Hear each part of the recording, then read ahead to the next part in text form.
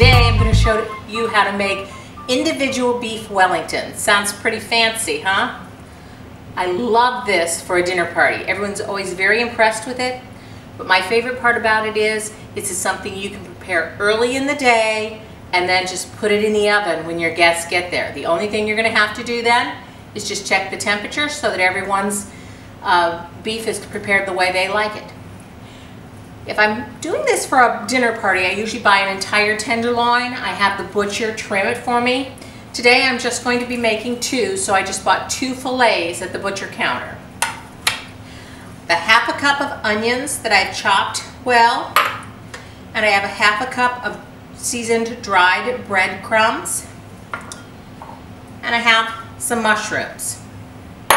Salt and pepper, 1 egg separated, and my favorite go-to pastry, Pillsbury already pie crust. If you want, you can make your own pie crust, but this makes this dish so much easier.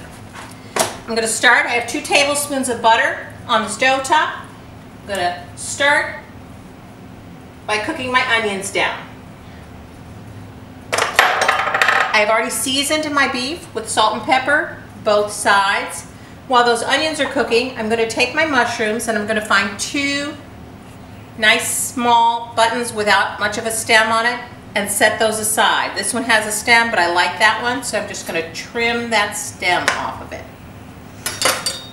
I'm going to set these aside for later. And now I'm going to finely chop the rest of these mushrooms. Our onions are starting to get transparent, so at this point I'm going to add a cup of the finely chopped mushrooms and a ½ a cup of my breadcrumbs. And I'm going to put that back on low heat and let that continue to cook. My mushrooms, onions, and breadcrumbs are cooking over here, and I've added another 1.5 tablespoons of butter for them to cook in, and I'm going to go ahead and open my Pillsbury pie crust.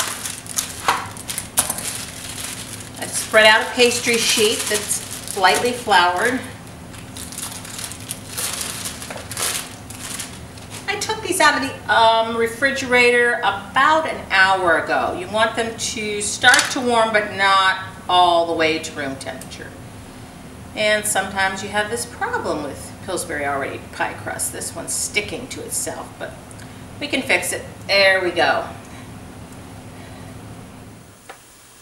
I have my pie crust, and I'm going to take a stockinette covered rolling pin and roll the pie crust just a little bit thinner than what it already is. See, that little hole in it did not matter at all. Place one of your fillets right in the middle of it. Then you're going to take your mushroom, onion, and breadcrumb mixture and put it right on top, getting as much as you can on the top of each fillet. If some falls down the side, don't worry. That's the really delicious part. Nobody's going to be upset if they have a little more of that in there. Okay, and then you're going to take one of the mushroom caps that you set aside, place that right on top, and then wrap your fillet with the mixture on top, just like a little gift, just like this. And this is when you can take a cookie cutter and cut out a little shape, or you can take hand cut out an initial for each person and make them a little bit more decorative. I've had these in the refrigerator. It's now time to prepare them to go into the oven. Preheat your oven to 400 degrees, and I'm going to put a nice egg wash over the entire Wellington.